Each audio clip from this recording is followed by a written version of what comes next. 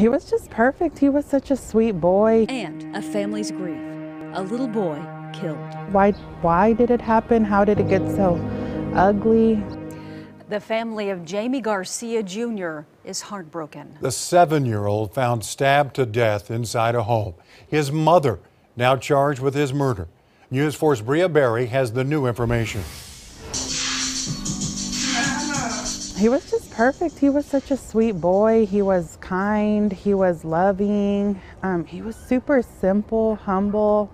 Honestly, I adore him. Jamie Garcia Jr.'s aunt says he was a golden child, easy to babysit and always active like most kids. I remember just waiting for his arrival, and then he was here. He was perfect. He was beautiful. But now his Aunt Zyra says memories of Junior are all she has left. The 7-year-old was stabbed to death inside this home in southwest Oklahoma City Sunday. His mother in jail for the brutal murder. Why would anyone do that? Like, what did Junior do for them to do that to him? And what did he think? What did he feel? Like, the first stab, like,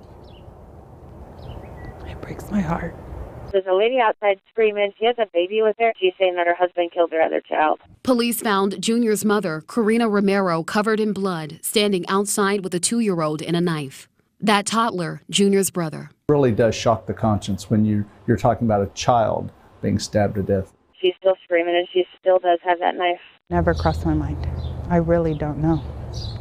I'm so confused because at one point, you know, I was very close to her, and I didn't see this coming. Junior's aunt says Karina was a single mother and has always been dedicated to her boys. Whenever we would ever watch Junior, you know, if it was ever he would spend the night, or after a while he'd be wanting to go back to his mom, he would say, like, I want to call my mommy. Junior's dad and Karina were not together. The entire family left with questions. Why did it happen? How did it get so ugly? Like, I don't understand. You know, anytime I watched him, he was such an easy little boy. In southwest Oklahoma City, Bria Berry, Oklahoma's News 4. Right now, the family is in the process of planning Junior's funeral. His father is driving into Oklahoma from Texas. As for Junior's mother, she's in the Oklahoma County Jail on a murder complaint.